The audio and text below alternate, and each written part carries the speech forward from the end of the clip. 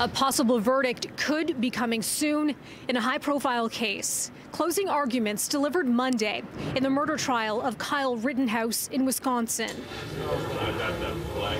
500 National Guard troops are on standby, bracing for possible unrest in Kenosha as the polarizing 2-week trial wraps up.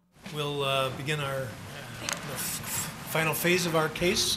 18-year-old Rittenhouse is charged in the killing of 2 men and injuring a third using an AR-15 style rifle during protests in August 2020, following the police shooting of a black man, Jacob Blake. Rittenhouse was 17 at the time. I intended to stop the people who were attacking me. By killing them? I did what I had to do to stop the person who was attacking me.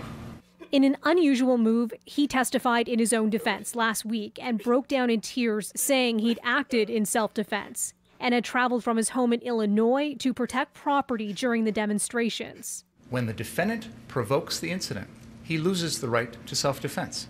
In their closing argument, the prosecution says Rittenhouse was the aggressor when he went to Kenosha armed that night. The 2 men who were fatally shot were unarmed when they were killed. You cannot claim self-defense against a danger you create. Ladies and gentlemen, this is a political case.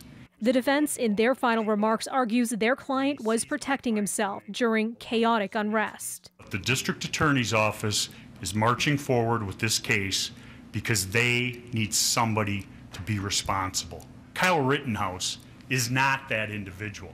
Rittenhouse faces 5 counts, including first-degree intentional homicide. A 6th charge, an unlawful firearm misdemeanor, was dismissed Monday. If convicted of the most serious charge against him, Rittenhouse could face life in prison. Melissa Duggan, City News.